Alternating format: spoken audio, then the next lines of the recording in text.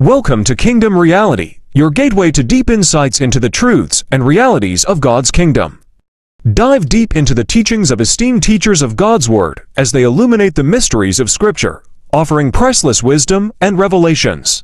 Our channel serves as a beacon of enlightenment, guiding seekers on a transformative journey towards understanding the essence of divine truth and purpose. Join us as we explore the depths of spiritual reality and embark on a quest for genuine understanding and spiritual growth, revealing kingdom realities.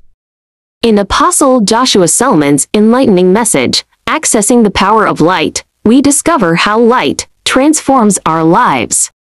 The Word of God illuminates our path, dispelling darkness. Embrace the light of Christ, which empowers and guides us. With divine light, obstacles are overcome and freedom is achieved. Worship magnifies the light within, drawing us closer to God's presence. Access the power of light and walk in divine illumination. Proximity.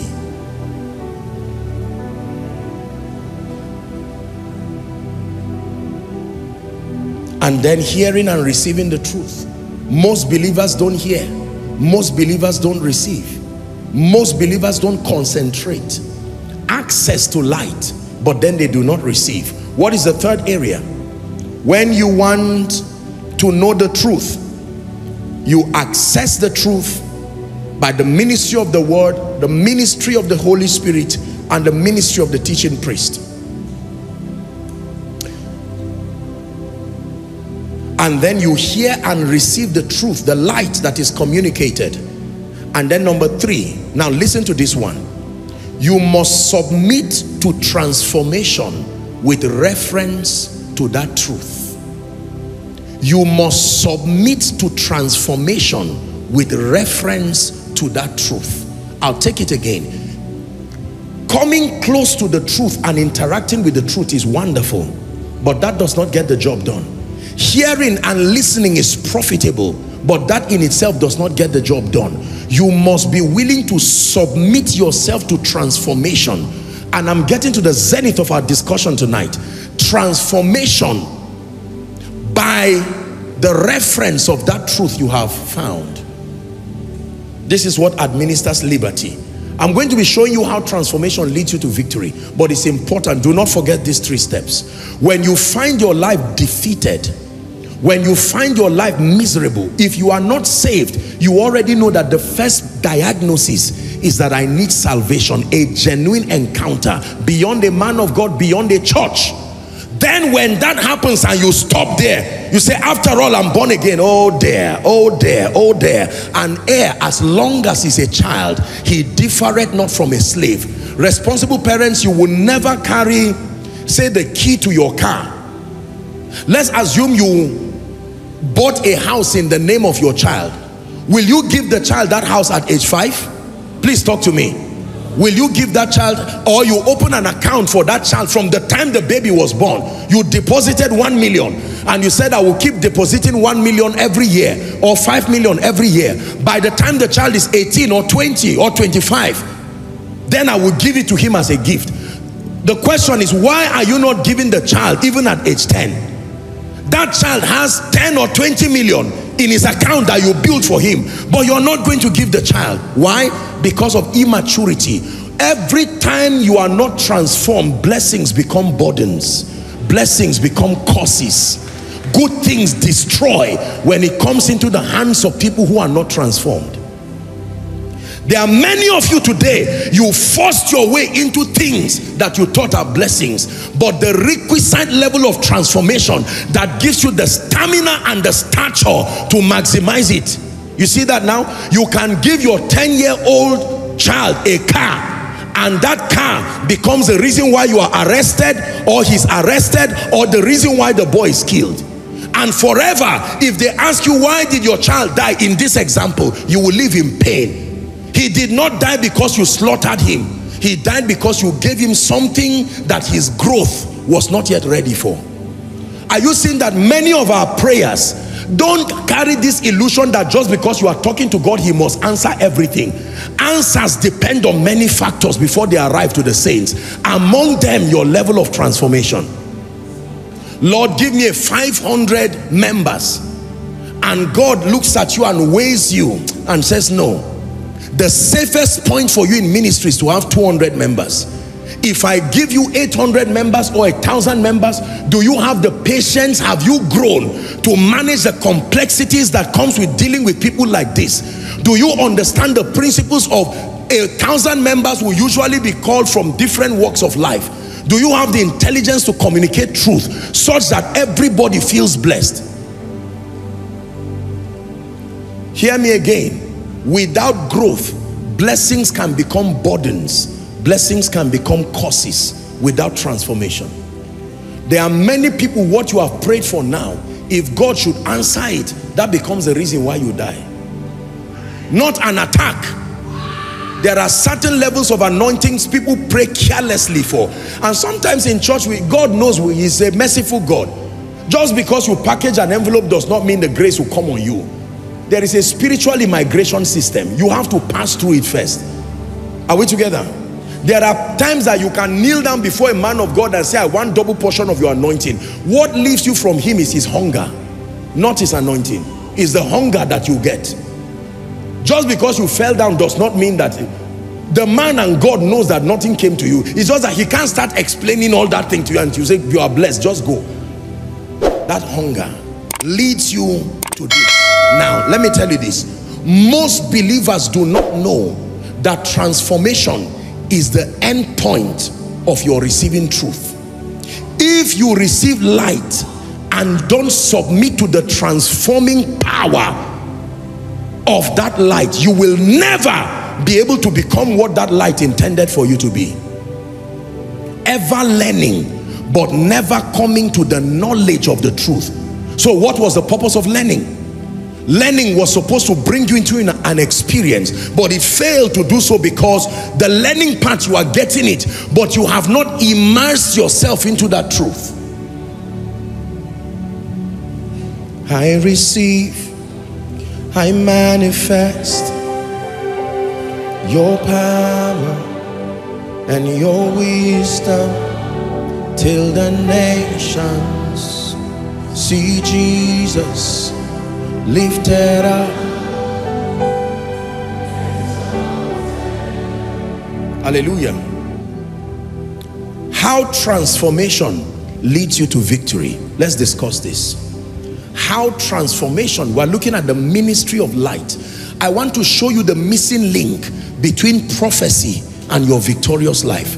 I want to show you the reason why you keep hearing sermons and shout amen and fall while you are shouting and never become. I want to show you the hindrances, the reason why it looks like Satan remains perpetually powerful over the lives of men, families, territories.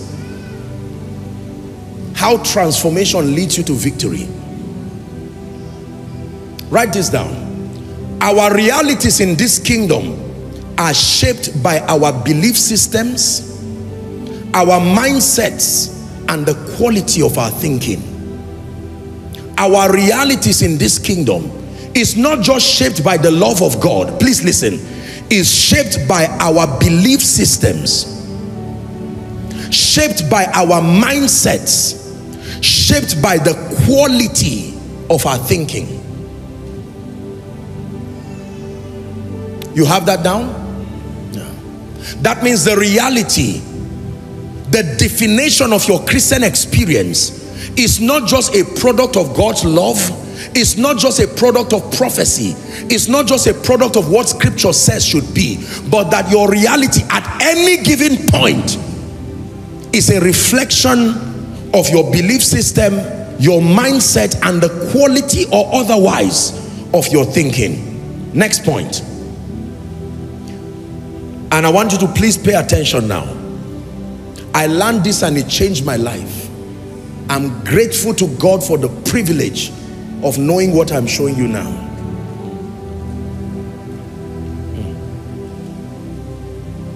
How do you know a man is not transformed? Let me just say that. Because you will see a conflict between knowledge and the experience of his results. There is a conflict. You will not find ignorance necessarily in the equation, and yet you will not find the attesting results that should defend that knowledge. Whenever you see people who are knowledgeable, and after a long period of time, you cannot find the results that attest to knowledge. Hallelujah. I remember years ago, a woman, true story, she complained to me that I need to pray for her child. There's nothing that child does not eat, including rubber. A child that is growing, but the child will never add weight. Never add weight. And the woman became concerned, and she said she didn't know if it was some sickness or whatever. You know, went to the hospital and it looked like nothing was happening. Honestly, right from when the child was a baby, she said it will suck and not seem to grow, looking pale and sickly. And then after the child grew, you know, all kinds of nourishments were coming. That immediately, you don't need to be a doctor to know that something is wrong with that child. By the time the child is, say, 2-3 years, he's still looking pale and sickly as if he's months old. Why is that so? Because the investments that support growth that the child is receiving is not producing the corresponding results. Are you getting that now? So by the time a believer, just like this example, you claim to be receiving truth, to be receiving light that brings liberty, truth that brings liberty, but eventually no area of your life can speak the glory of God, it's a sign that the missing link is not necessarily information.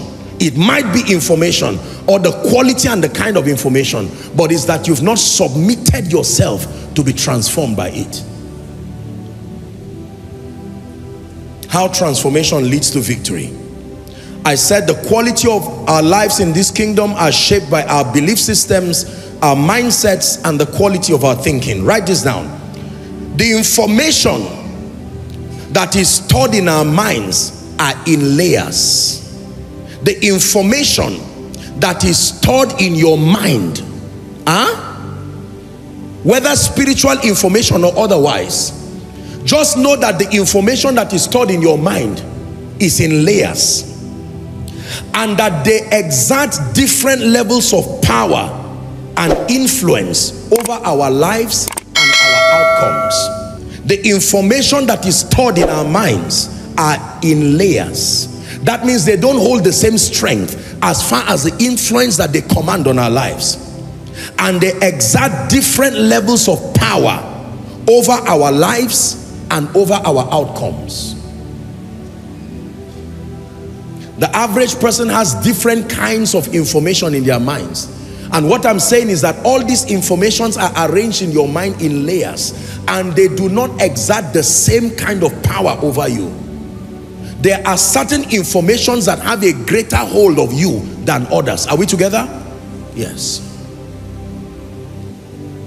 Now listen carefully.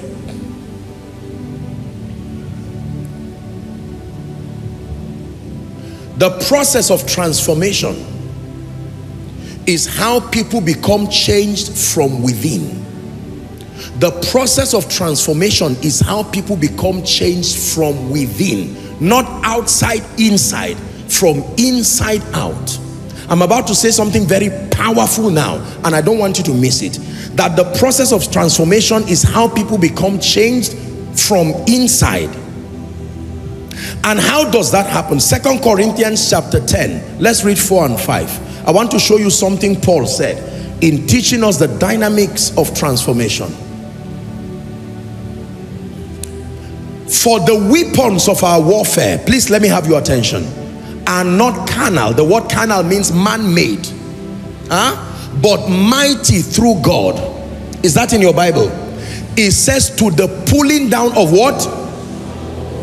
What do the weapons do? Please talk to me. They pull down. They pull down what? Strongholds. What else do the weapons do? They cast down. Are you seeing the assignment of those weapons now? The weapons pull down strongholds. The weapons cast down imagination. What else? And every high thing that exalted itself. Now look at me. The assignment of those weapons is not necessarily to eradicate the wrong things. It is the position of those information that the weapons are concerned about. Keep that scripture there. Are we together now? The reason why they pull down the strongholds, the imaginations and the high thing is because those things have exalted themselves above the knowledge of Christ. Did you get that now? That means because they have exalted themselves above the knowledge of Christ, they have the strongest influence on you. So even though the knowledge of Christ is there, it is not sufficient for your life to show that you are a Christian, because there are certain information that have a greater pull. Did you see that now? He said casting down imagination and every high thing, not low thing. So it's about position. It's a high thing that exalted itself. That knowledge kept fighting its way until it became more than the word of God in your heart.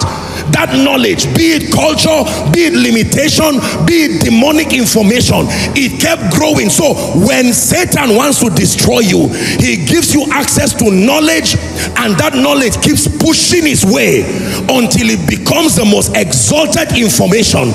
And psychologists and even the Bible teaches us that your life will gravitate along your most dominant or your strongest points. Listen carefully. The weapons of our warfare, they are weapons, so they are not there for play. And the Bible says they are not man-made. The Bible says they have an assignment to, number one, pull down. What is pull down? Bring it to a position where it does not exert influence. And then number two, it said casting down, again, imaginations and every high thing that exalted itself above the knowledge. That means the reference is the knowledge of God.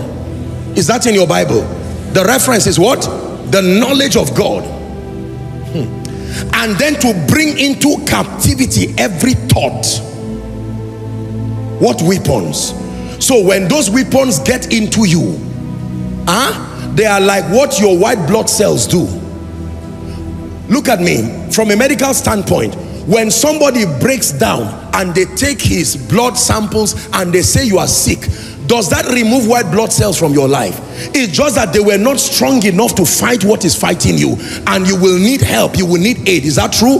But sometimes you live so healthy and they can tell you eat fruits, eat this, and you can be so strong for a long time, you've not fallen sick. It didn't mean the sickness did not come around you, but you have maintained a position of health. Are you getting that point now? Did the Bible not say they are life to those who find and health?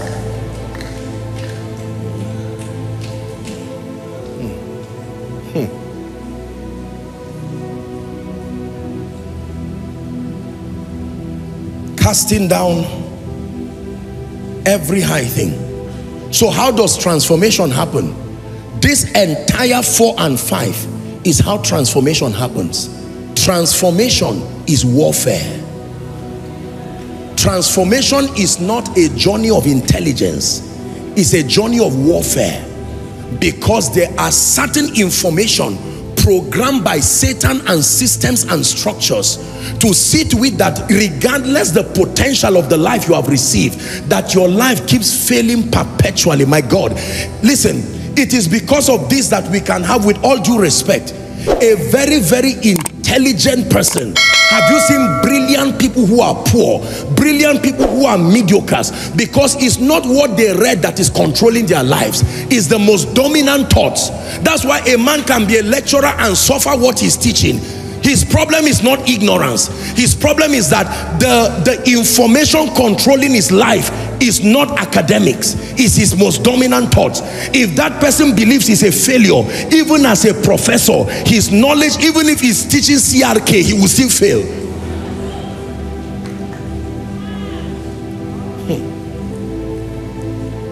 Are we learning?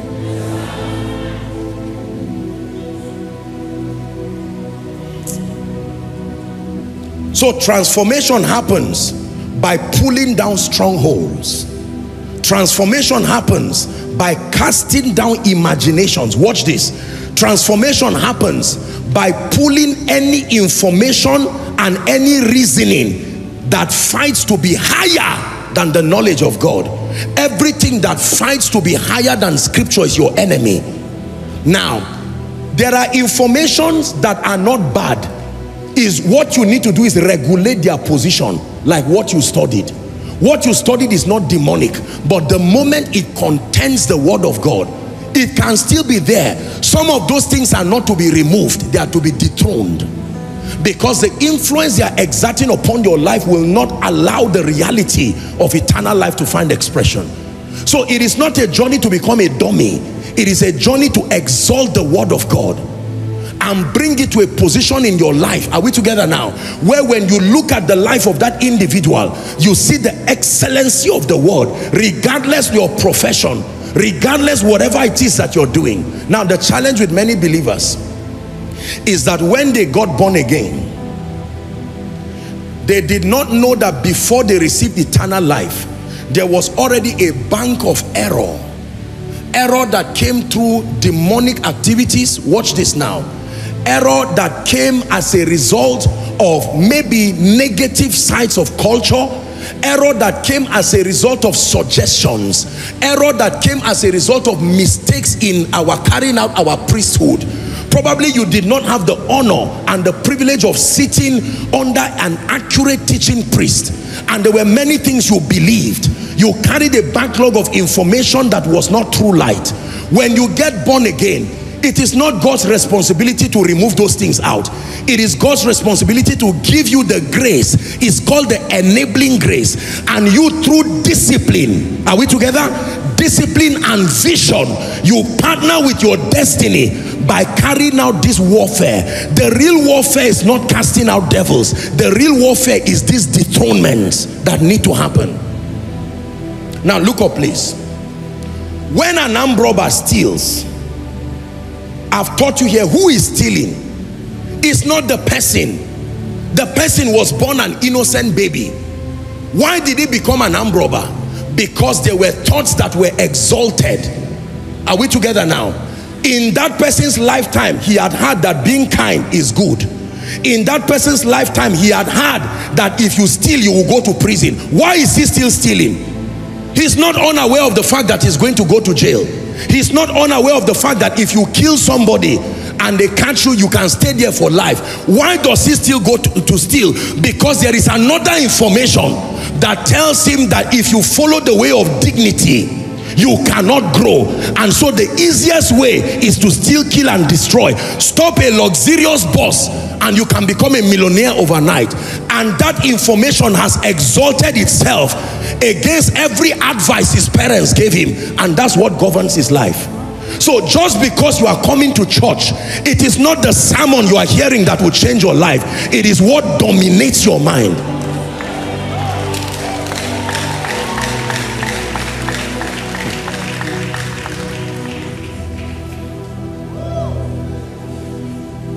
There are many ungodly songs that don't make sense. You never learn them by rehearsing them. You learn them by allowing their influence through repetition. And one day when they started singing, you were joining too. You didn't know when you were joining. God forgive me, but you still joined.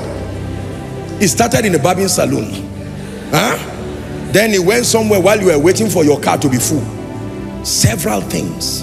Listen, if you don't understand why the Bible says, let this mind be in you. He was not speaking to unbelievers, which was in Christ Jesus. There was a mindset. Do you know why Jesus protected his mind from age 12? Because he did not have control when he became in the flesh over everything that happened in his upbringing. But the moment he grew up, I hope you know, at the point where Jesus came, the Jews were slaves under the captivity of Rome. There was a mindset Joseph had and Mary had. They could not train a savior with that mindset.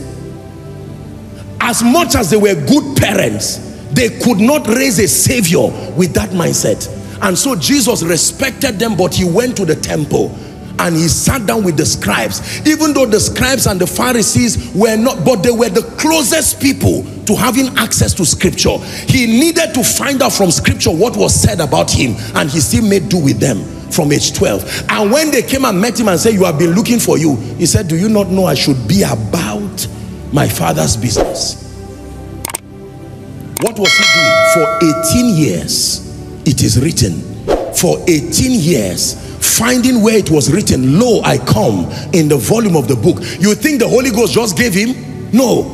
Jesus, the Word, as the Logos of God, took the discipline of asking questions. Scribes and Pharisees, tell us what they said would happen when the Messiah comes. And while they were saying it, he was finding out about himself. Listen carefully. Let me teach you something, ladies and gentlemen. I hope God is speaking to you. Some of you are looking with shock. What you are hearing is the truth. Now listen. You see, when you contend for transformation by the word of God, do you know how transformation leads to victory? It leads to victory by doing two things. Number one, transformation leads to victory by empowering you to make superior, destiny advancing choices and decisions. The first way transformation leads to victory is by empowering the transformed to make superior, destiny advancing choices and decisions. So the first area where you see the value of transformation is in the quality of your choices and your decisions. I'll take that again. That transformation translates to victory by empowering the transformed to make superior, destiny advancing choices and decisions. This is powerful. Write this and look up. Let me teach you something. Imagine, put two believers like this. Just use your mind. I don't want to call people up because of time. Imagine brother A standing by my left. Imagine brother B standing by my right. You have that in your mind?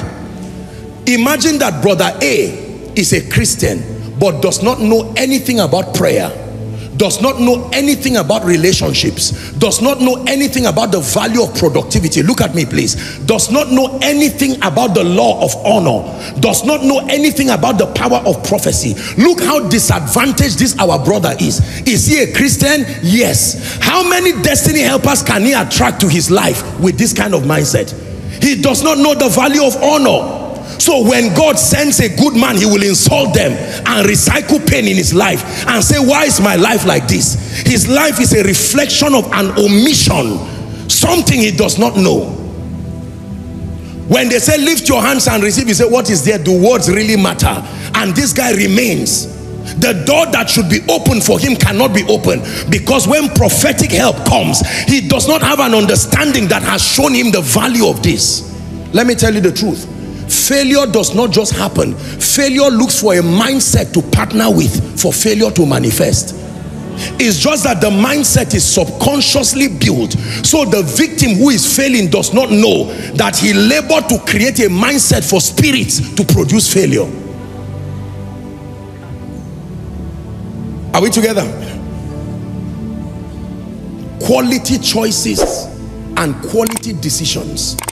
You know the level of transformation that is working in your mind by the kinds of choices that you make. I'm feeling tired and sleepy for no reason. Should I really come to church? No. That is a mindset that has advised you to behave that way. Am I right on that? You wind your hand and you slap your wife. I've taught you it's not your hand that slapped the wife. It's a mindset that said by slapping your wife she will respect you, and you obeyed the mindset and acted it. Are we together now? When a child becomes stubborn, returns home 1 o'clock, and they say, where are you coming from? He says, I'm not a child. I'm a big boy. That definition of big boy did not come from the dictionary. That definition of big boy came from something social media or society gave him. Am I right on that? And he decided to adopt that definition.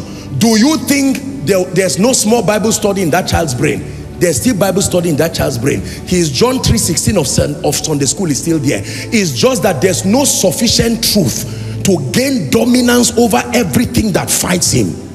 Most people do not know that transformation is warfare. A warfare to dethrone thoughts, reasonings, mindsets, information that fight your destiny, that fight your greatness. I'm about to say something very powerful that I want you to listen to.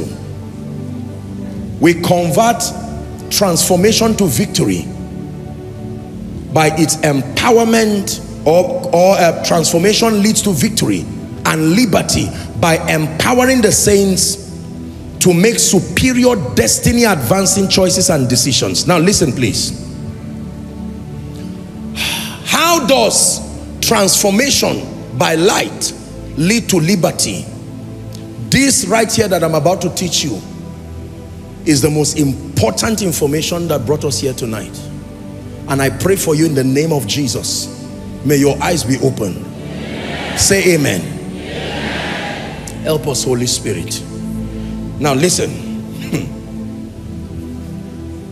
Thoughts, mindsets, and belief systems have an energy that they emit.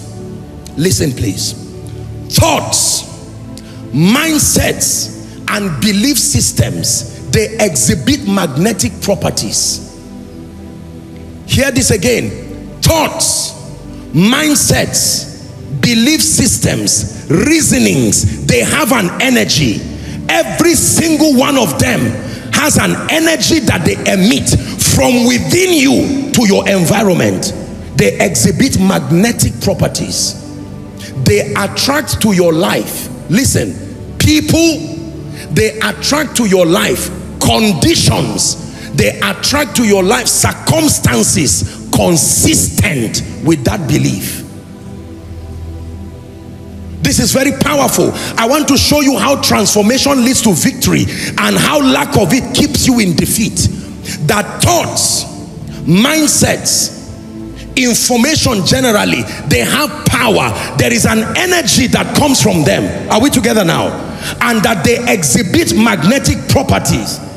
That when trouble comes to you and keeps coming to you, you may not believe it, but there is something within you magnetizing trouble. Job said, let me show you a scripture. Job chapter 3 and verse 25. The thing that I greatly feared, that was not the only thing he feared, but the one he greatly feared was the one that came. Did you get that? Job had other fears, but the one that was the most dominant fear, read it with me, 1, 2, go. For the thing which I greatly feared is come upon me, and that which I was afraid of is come unto me. This is the mystery of deep calling unto deep. Have you been touched by the message you just heard and you want to give your life to Jesus, or you want to rededicate your life to Jesus Christ as your Lord and Savior? Then say this short prayer. Lord, I admit I am a sinner. I need and want your forgiveness. I accept your death as the penalty for my sin, and recognize that your mercy and grace is a gift you offer to me because of your great love, not based on anything I have done. Cleanse me and make me your child. Be faithfully receive you into my heart as the Son of God and as Savior and Lord of my life. From now on, help me live for you, with you in control. In your precious name, amen. Congratulations to you. If you have just said that prayer, you are now a child of God. Look around you for a Bible-believing church and also ask Jesus to direct you to the church where you can continue to serve him. Consider subscribing to this channel too, so that you'll keep learning the realities of God's kingdom. God bless you.